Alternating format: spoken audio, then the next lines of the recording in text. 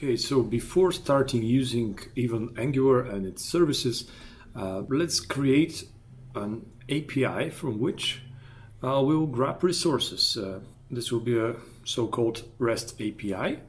For this, I'll suggest to use this JSON server, which is actually free and can provide us with REST API functionalities. So let's first install the server.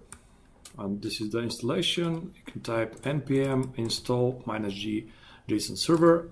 I already have it installed. Actually, I can try to reinstall it. One thing to know about the npm and this -j switch is actually that this will enable JSON server to be executable by all the users. Otherwise, if we didn't provide this switch, we'll have it only locally installed.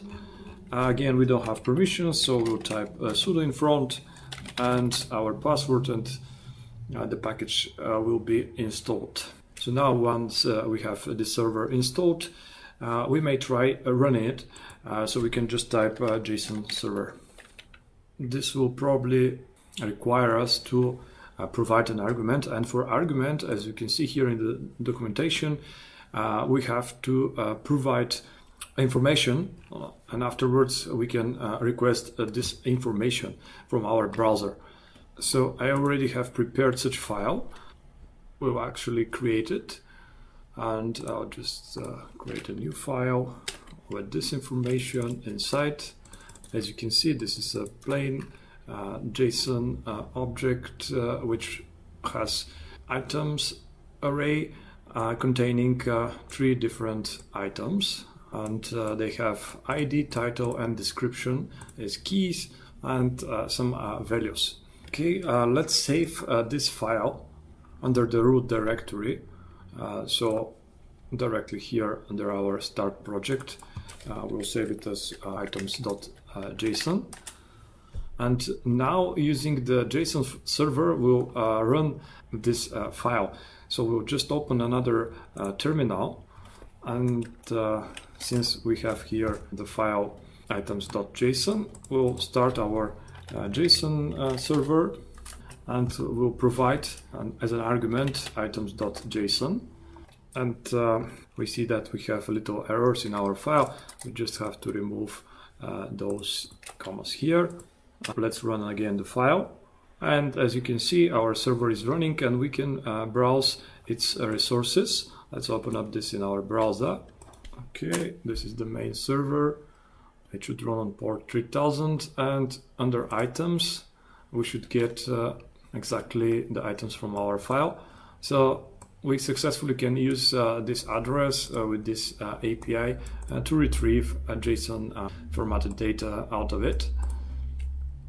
Next, we would like to add our images to those items. So we can just edit items.json, and here we can just add one field, let's say photo, and we'll type the address to our photos, and let's add it everywhere. All right, as you can see from the terminal, I have already prepared 3 images here. Let's create one new directory. Let's go with uploads and place those images inside. So we'll be serving from this directory images, and in order to do this, we will use a NodeJS server using Express. So now we'll be creating it. All right, so we'll create a new file, and inside we'll set up our server. So we'll need a path module. We'll type const path equals to require path, and let's save this file as a server.js. Again, outside of our project, we'll type server.js, and then we'll use the Express library. So we'll type const express equals require express, and now we'll create one application out of this Express. So we'll create an instance out of this library. So we'll type const app equals to express. Once we are ready, we'll create a constant where our images will reside. So this will be for the directory. Again, const directory, and it will be under the folder uploads.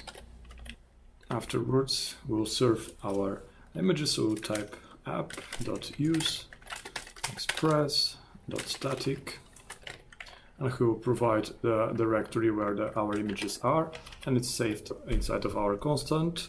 And the last thing we would like to do is to define a port on which our application will listen. So we'll type const port, and it will be 3500.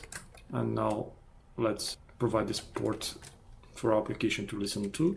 So we'll type app listen, then we'll provide a port, and the moment application is starting, we would like to log out to the screen.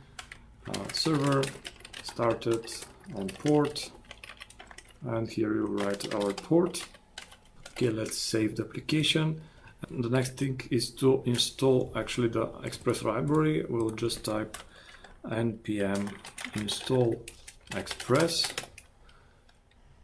and we are warned that there is a severity vulnerability, so we can type npm audit fix. Okay, we're starting the server. Let's try to browse what we have in our uploads folder. Then we'll go to our browser and we'll type the address, this time with the 3500 port. Let's grab something from this address. Inside of our uploads folder we have tomatoes JPEG, so we'll type tomatoes JPEG. And we see that the web server is working correctly, serving images. Now we can use those images to fill the data here in our items service. So we'll go back into our items.json, and we can type here under the photo, tomatoes JPEG, oranges JPEG, and the other was grapes JPEG. We save. And one thing to notice is that if we go back again and refresh, we see that we'll have still the old information. We need to restart the server. We have to stop and start the server, and back again in the browser, we'll have our updated information.